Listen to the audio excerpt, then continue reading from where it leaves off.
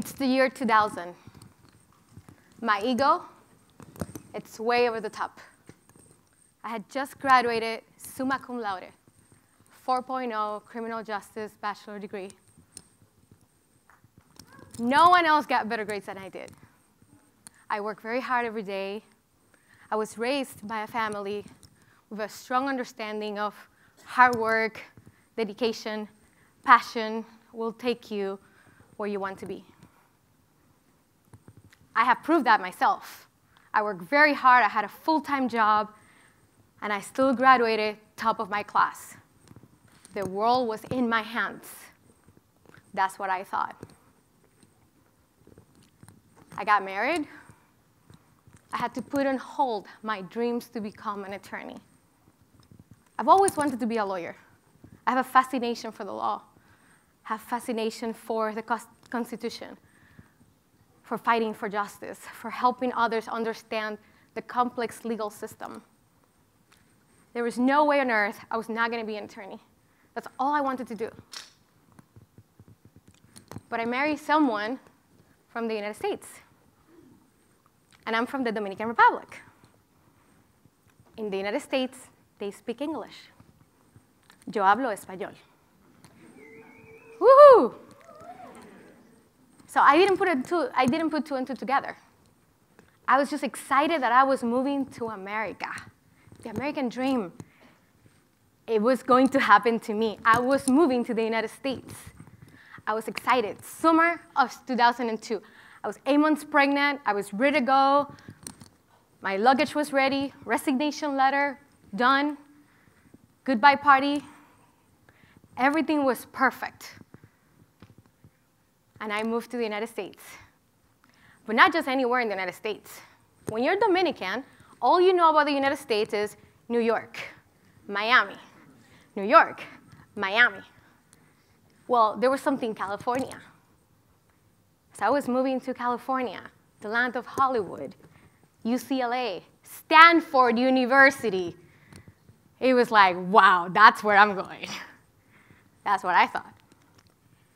So I come to the United States, move to California, and then reality check happened. I was in another country. Things that were easy to me in Puerto Rico or the Dominican Republic were a nightmare. First, I had to get out of my car to put gas. I never had to do that before. Trust me, that was a true learning lesson. You had to learn where you put your credit card. You had to learn where you pull. It's a lot of work. And you have to do that even when there's snow or it's cold. Then you had a dishwasher. I never had a dishwasher before, but I liked it. Then I had to learn the difference of using dishwasher soap versus using regular soap. Yeah, you get a lot of things all over the kitchen, and that's why you have to use the right dishwasher. And then you go to McDonald's, Burger King, and all these places, and they ask you, you want super size? Yes, and they give you a soda of the size of your head. I never had that before. Those are luxuries for me. But I had to learn to live in America. But I still was going to go to law school. And I knew English. Like, I spoke what I thought was English. Whether people understand what I said or not, that's different. But I spoke some English. Well, it turned out that for you to go to Stanford or any university in America to study law, you need to know English. That was hard. In addition to that, you need to take an exam called the LSAT, Law School Administration Test. Oh, yes. Remember, I graduated 4.0. I'm top of my class, and I'm ready to rock that exam, except for the fact that I didn't speak English enough to take that exam. So I sat down, and I have no idea what I was reading. It was difficult. I had to translate from English to Spanish, from Spanish to English, to look at the questions and the answers and trying to figure out what the heck they were talking about. There were thousands of words. I had no idea. And then, all of a sudden, time is up. What the heck? I'm not even halfway of the exam. How can time be up? So I failed badly. I got 128 points. That's really low. But I come from a family of high performers, and I was ready to go, and I was not going to give up. I started taking classes, and I'm going to do this. And then someone told me, you have a really hard accent. Accent. What is an accent? This is how I talk. I couldn't relate to what it means to have an accent because I've never been told that I had an accent before. What does that even mean? Do I really have an accent? Don't you understand what I'm talking? Well, no, people didn't understand everything that I said. And I never had to write in English. I never had to take an exam in English, much less a law school administration exam. But I wanted to be an attorney. I've always wanted to fight for justice. I always wanted to help people to understand the complex legal system. I was told, why don't you just give up that idea and do something else? Do something else. I wanted to be a lawyer. Just because I moved from one place, one country to another, doesn't mean I now have to give up my dreams of becoming an attorney. I was told I was too ambitious. I was an immigrant woman, new to America, with heavy accent.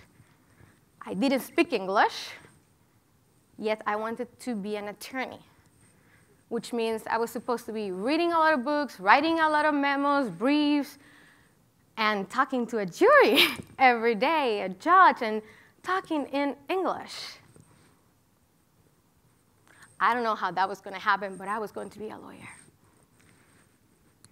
So I continued studying hard, learning English.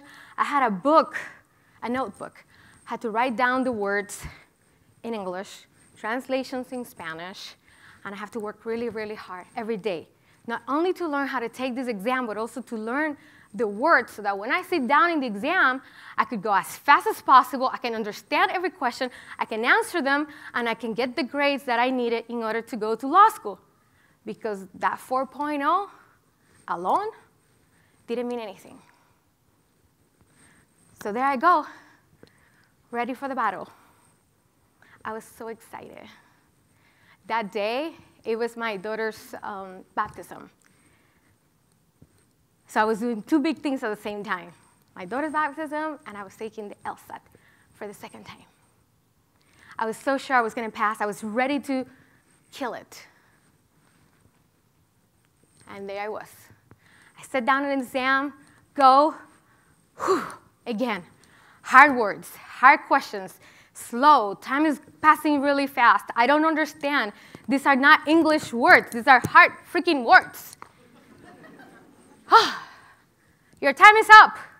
My time is up. I'm not even halfway. How am I going to get into law school if I cannot pass this exam? Someone told me, well, why are you worrying about the exam? Why don't you worry about the actual law school? Wait, let's do things one step at a time, okay? Let's focus on the exam, then we worry about law school, okay? I was sad. I was frustrated. I failed again, miserably. I never finished the exam. I cried. I was ready to give up again. I wanted to move back. I didn't want it to be in the United States. I didn't know how long it was going to take me to learn English. I didn't know how long it was going to take me to pronounce some words. Jesus, the word chip, C-H-I-P, and the word chipping, ship, and the word ship of the little animal, they all sound the same to me. Ship, ship, ship. Do not try to tell me that they are pronounced different. It's ship, ship, ship.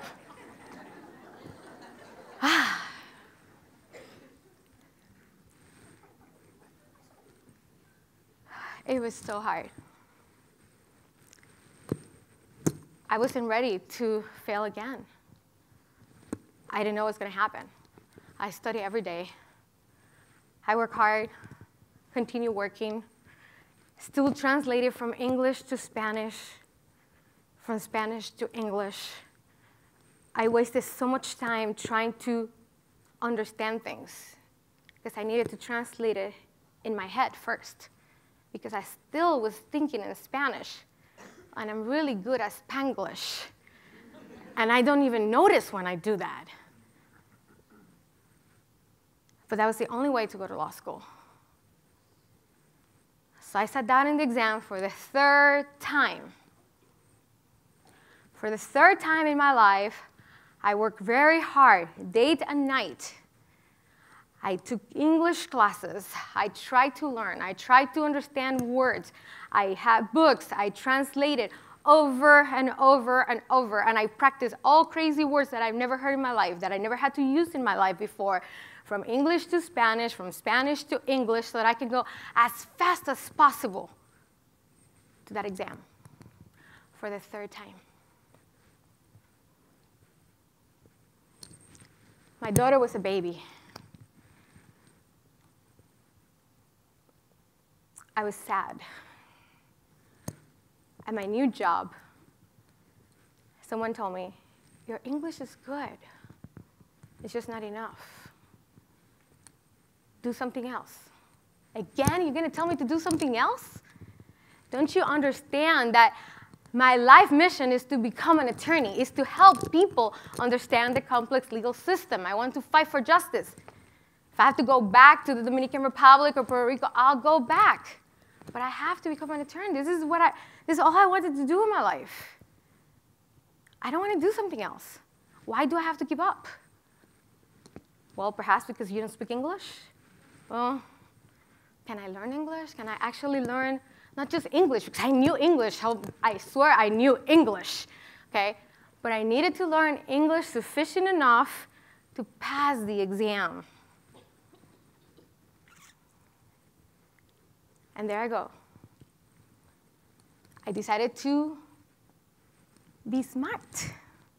Let me just have a meeting at Stanford, explain to them that I can't pass that exam, show them that I have 4.0 GPA, and see, they just let me go in because I'm that good, right? It didn't work. It was a nice meeting. They were very nice. The school was beautiful. But they said I needed to get a lot higher. Said, well, your GPA is really good, but we will need you to get at least 165 with a really nice essay, and you need to have a laptop. From everything that they said, I still remember I needed to have a laptop. Remember, this was back in the time where not everybody had a laptop, and it was a big deal. It's like, I'm going to get my own laptop to go to law school. This is great. So there I go for the third time, and I sat down in the exam. It was brutal. It was the hardest thing in my life. I worked so hard every day, nights, afternoons, mornings. I studied not just the concept of the exam, but also how to take that type of exams. In addition, I also studied English and Spanish to English in order to do the exam as fast as possible. And my time was up. My time was up. It was time to go home.